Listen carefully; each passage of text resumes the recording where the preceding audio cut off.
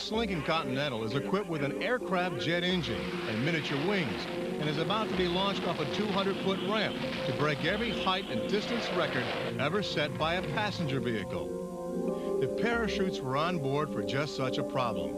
It's an instant disaster.